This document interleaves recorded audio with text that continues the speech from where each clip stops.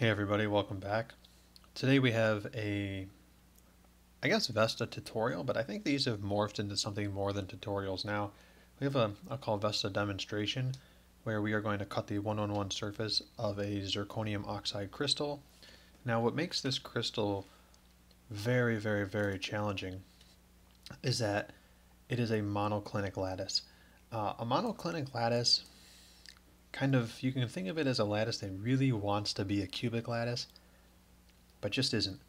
You can see in the C and B dimensions in this plane, there's a 90-degree angle.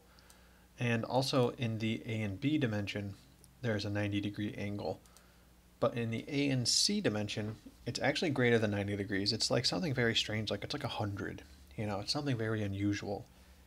And this gives us a lot of problems. Now, there are other unit cells that might have two angles or one angle that's a little more severe than this. Those ones are easy because, kind of when the angle's too large, you can find periodicity in directions. You'll see what I mean. But this one is very difficult.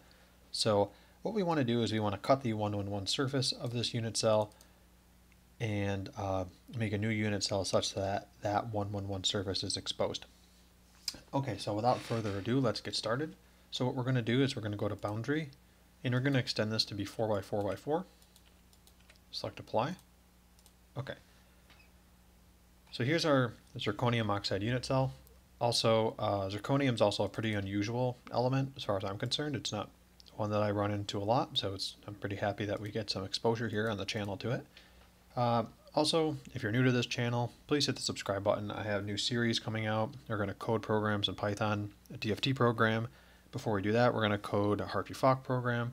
Before we code a Hartree-Fock program, we're just going to solve the Schrodinger equation for using NumPy for simple systems like particle in a box, free particle. Okay, so that's going to be coming in like a month or so. Anyways, so now what we do is we go to edit. Oh, so what I'm saying is subscribe to the channel. So what we're going to do is we're going to go to lattice planes, new, and we're going to do the 1-1-1 surface, hit enter.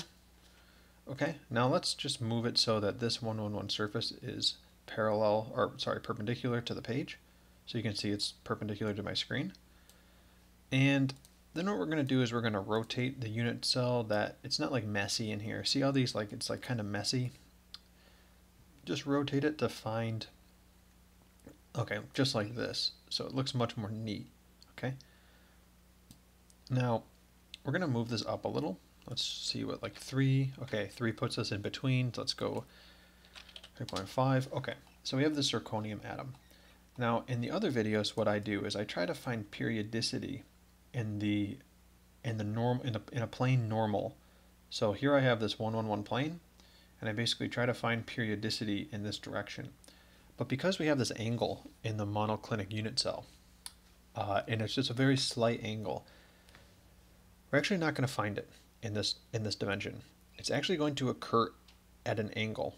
And like you can see here, that the periodicity of this atom is actually this atom here, right? And it's very tricky to see that. And it's not in this direction. And this is unlike the other videos where I was doing a cubic or hexagonal unit cell, and basically you could find it in this direction, but you cannot find it here. So the good news is that we just need to get this plane here. And you can tell that these are the periodic replicas because you can see this similar oxygen branching here, and like this sort of, it looks like sort of the outline of an eye. You can see it here, okay? Like the eye on your face. Anyways, so let's go ahead. This is going to be 1, 2 zirconium away. So make a new lattice plane. So we're going to add 2 here. So it becomes 5.5. Okay. Now for the hard part. We know that this is the plane that we need to find in our next cut. The problem is I don't know what this plane is, right? Like, what is this plane? So if we want to find a plane that we don't know, what we do is we're going to select the atoms in the plane. Okay, so you can see it's like this plane. Oops. Sort of this plane here. Right, I want like this cut. I could have done any one, but this one's sort of more exposed. And then I'm going to go to New. Let's make it blue. And I'm going to go to Calculate Best Plane. Okay, now it doesn't get it perfect.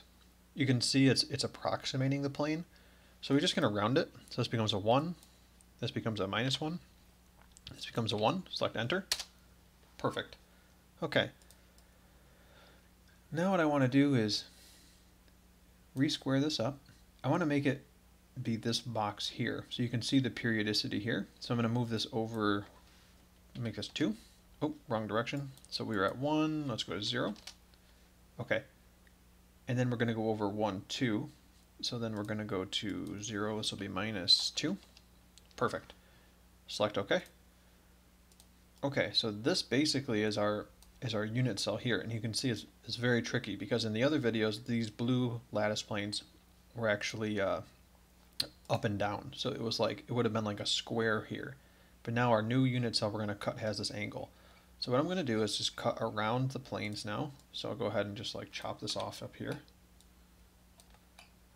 We'll chop off below. I'm not going to cut perfectly around like I usually do because it's not as clear cut here. So I'm going to do be a little more crude. I can basically like kind of cut these off. Let's just leave everything like this now. Okay. Now what I'm going to do is I'm going to rotate it this way. Okay. I'm going to delete these lattice planes. Okay. And we have to find periodicity in this direction going left and right. And you can see here if I make everything like parallel to the plane that you're not going to actually like find it going directly back. So this also will have to be angled. And I can see where it's going to be just by looking at the oxygens. See, it's easier to see if you do it like this. You can see the periodicity just like that. So that means that it looks like I'm going to actually make, I want my new unit cell to be in terms of zirconium. So this will be my new zirconium, and this will be the lattice constant. So this will be like one of the new faces of the unit cell here. And you know you're on the right track when these sort of differ. So here if I like click on this atom, here I have 0.7, 1.9. And if I go up here, 0.7, 1.7.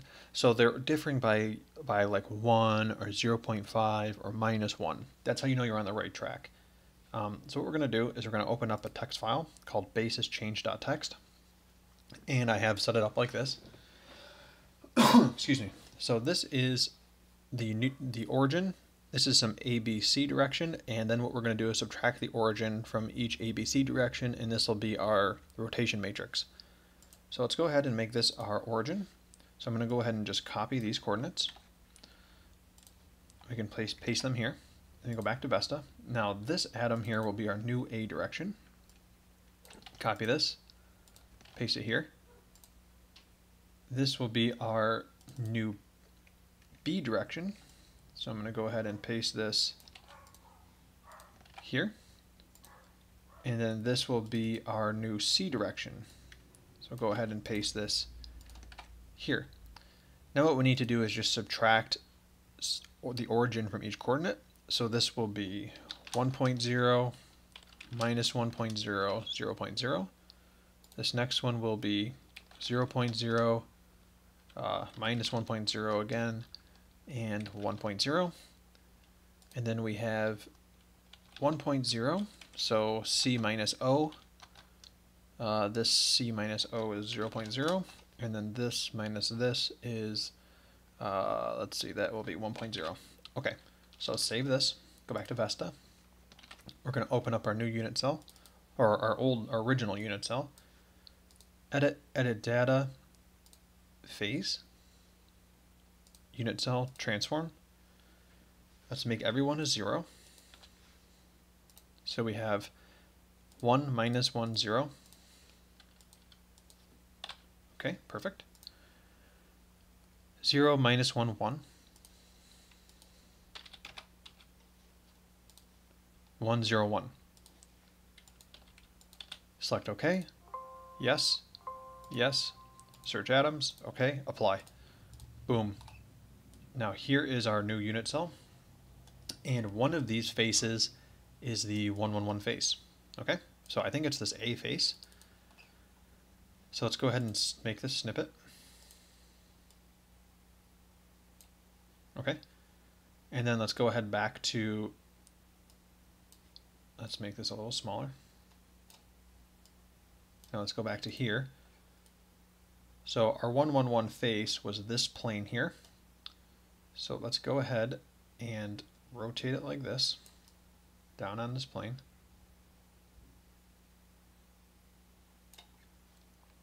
Okay, so now we're looking at the 111 plane. And what we notice are these sort of features here, okay? And this sort of collection of oxygen. So I just want to pull this up now. Let's see. You can kind of see it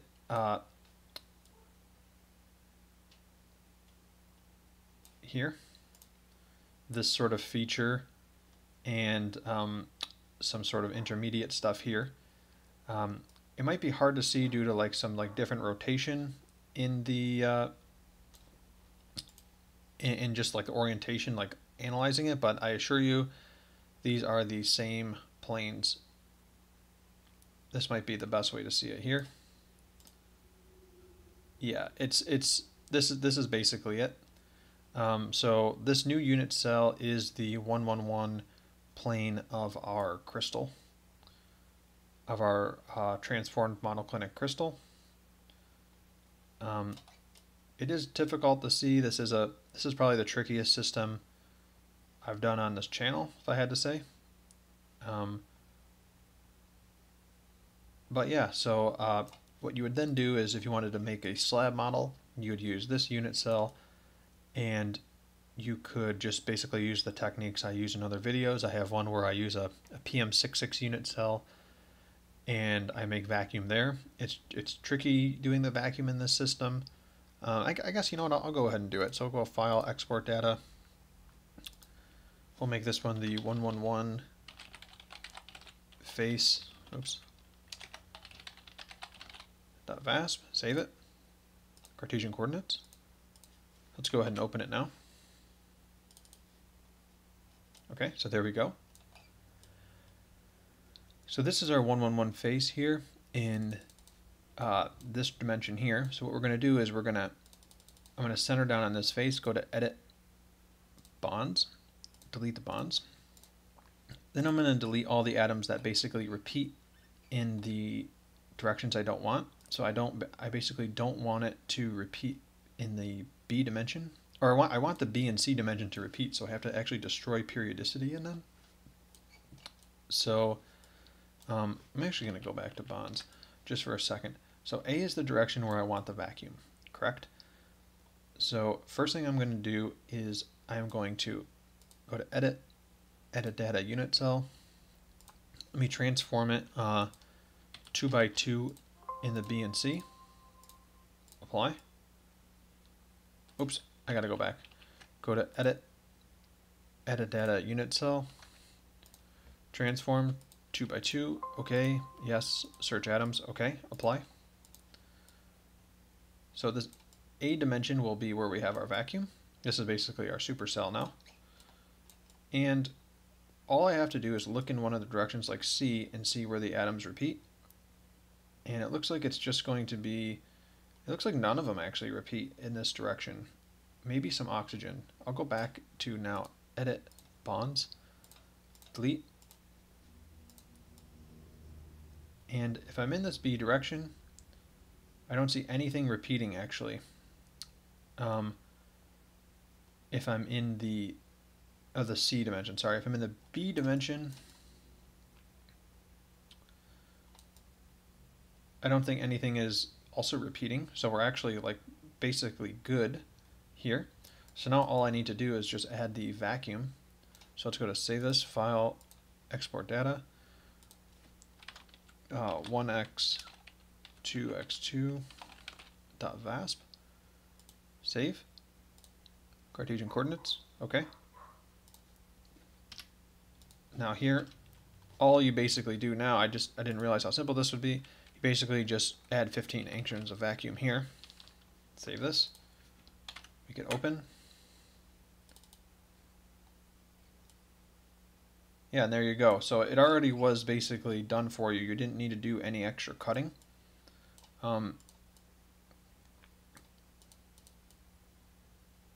Yeah, so let's make this on A, looking down at A. There's your surface. Let's make this down on B. Let's put this on B. So yeah, there it basically is. There's your, let's go to Edit, Bonds. Let's get rid of these bonds. So there is your 1-1-1 surface in a slab model for zirconium oxide monoclinic. This has been the trickiest system I think I've worked with on the channel. What makes it tricky is that angle, like I was telling you before. But what you had to do is basically when you get to the point where you're looking at your 1-1-1 face trying to find periodicity, you have to consider that the new unit cell you're going to create is going to have some angle in it. So yeah, I'll see you next time. Take care.